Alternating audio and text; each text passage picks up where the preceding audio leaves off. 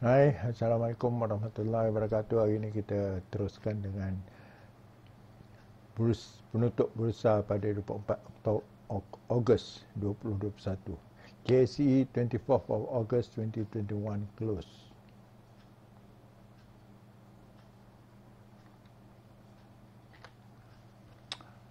Wow, hari ini kita nampak loncatan yang besar kepada KSCI. KSCI hari ini naik 30.94 mata. Dia tutup pada 1553.37. Ini ternyata sekarang the uptrend. Kita dapat uptrend sekarang. Trend yang mendata tu dah berubah menjadi uptrend.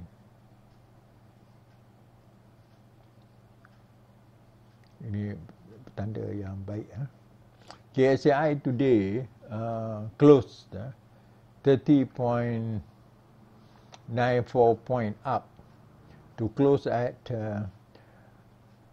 1553.37. That is a huge up movement, and of course it continue with the uptrend, and this is the intention of the uptrend, and this is a huge rise, and I think we will see this trend in the next the whole of this week.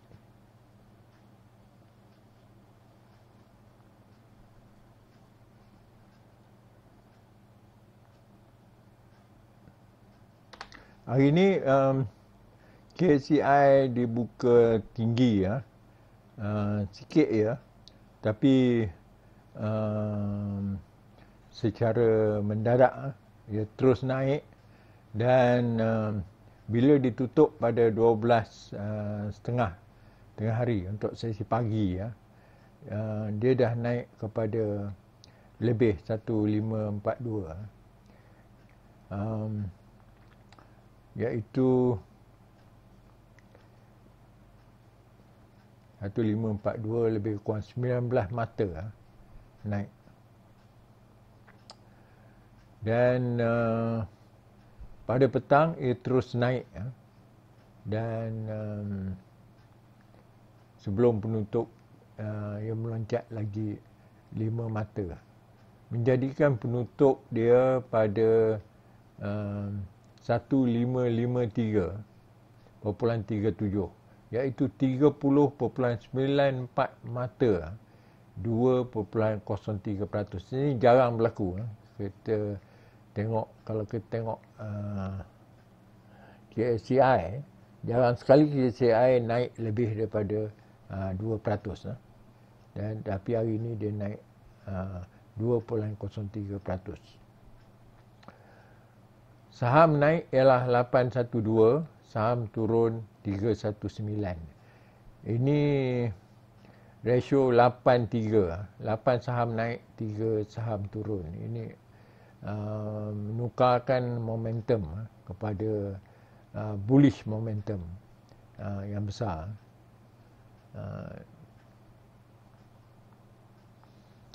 Today KCI open higher, but it also move quickly higher still, and at the close of 12:30 is already 19 point up, and after the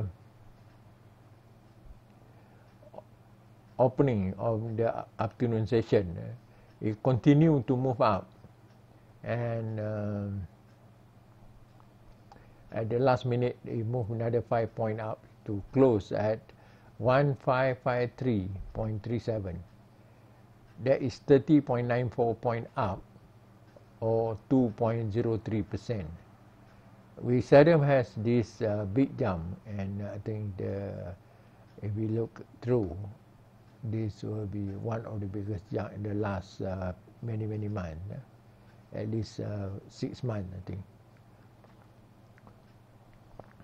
The number of shares up is 812. Number of shares down is 319. This is 8 to 3. That changed the whole momentum from sideways last few days to high up, high positive momentum.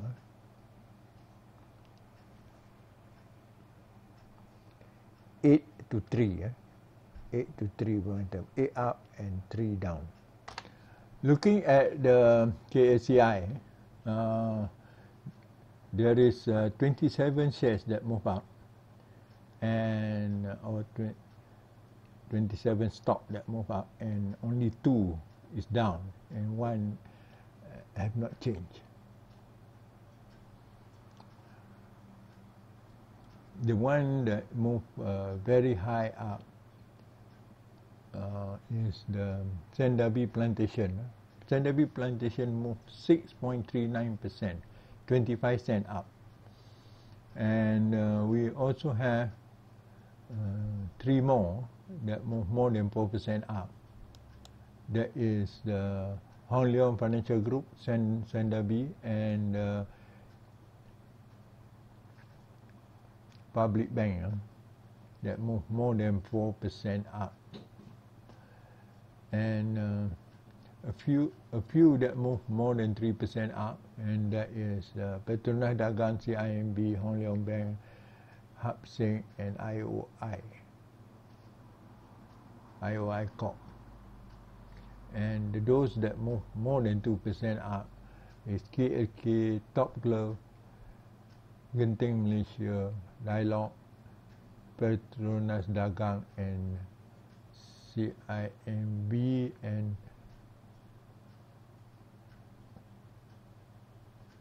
sorry, 2% up is KLK, Top Glove, Genting Malaysia, and Dialog. The one that more than 1% up, we have P Metal, Tenaga, Genting, MISC, Harta, RHB Bank, IHH, Maybank, KLK. So the rest are less than 1%. So there's a huge number of shares that jump up.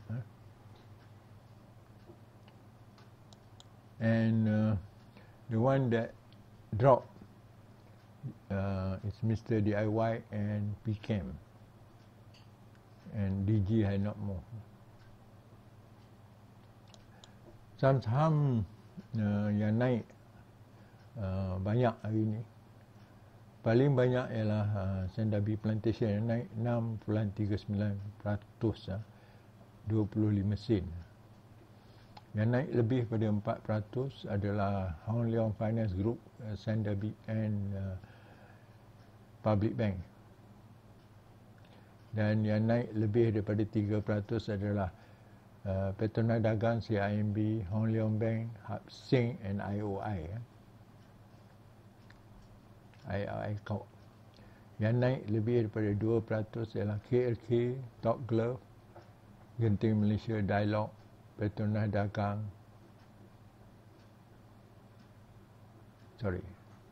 Dialog, up to Dialog there. KLK, Top Glove, Genting Malaysia, and Dialog. The one that move up more than 1%, we have P Metal, Tenaga, Genting, MISC, Harta, RHB Bank, IHH, Maybank. So we have big number of shares that move very significant today. Hari ini kita ada banyak saham yang naik. Yang turun dua je. Yang pertama ialah Mr. DIY yang turun 1.81%, dan juga PC Cam.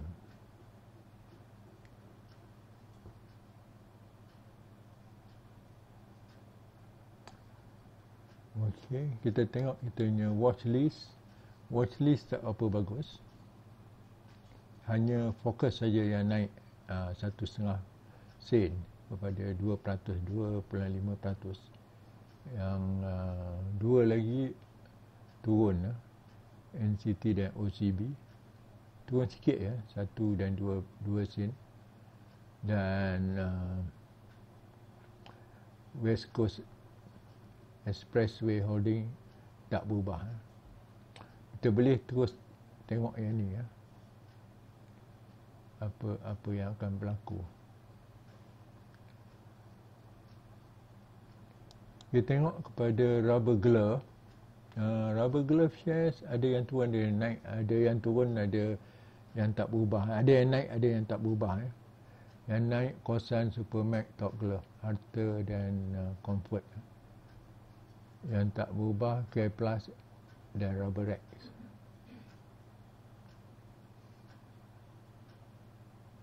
Tapi generally kita katakan kebanyakannya naik. Generally the rubber glove is up.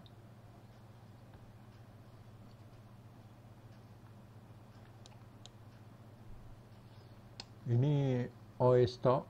Oil stock juga kebanyakannya naik. Hanya beberapa saja saham-saham macam Daya, saham murah tak kira lah. Ginseng dan Picam itu je yang turun.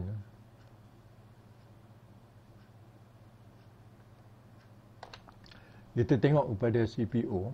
CPO hari ni turun sikit, RM23 satu metrik tan turun. Tapi masih di paras yang bagus.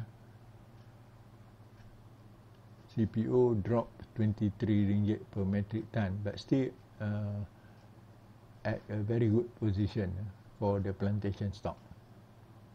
Today it closed at 4,300, ditutup pada 4,300. Melihat balik kepada KLCI, saya rasa dia akan kita akan melihat dia terus akan naik. Dan paras yang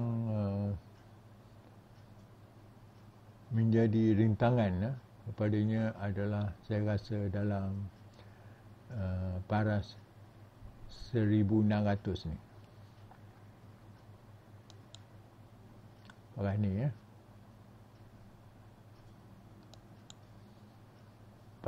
paras ni pada 1,600 ni. Jadi masih ada lebih kurang 50 mata lagi untuk dia naik, dan resisten dia akan berlaku pada paras Fibonacci 61.8, iaitu pada 1,600 ataupun 1,905. I think KLCI will continue to go up, and until it reach this resistance level of 1,600. That is the Fibonacci of 61.8%. If you look through also, that usually the point where it gets saturated. So it's a tough time to move out from here, but we still have around 50 over point for it to move up. This is a good time for everyone to move in. A very, very good time. Okay, that's all. I wish all of you best of luck. Saya doakan semua berjaya. Ini masa, jangan lepaskan peluang. Ini saya rasa ini masa yang baik untuk masuk.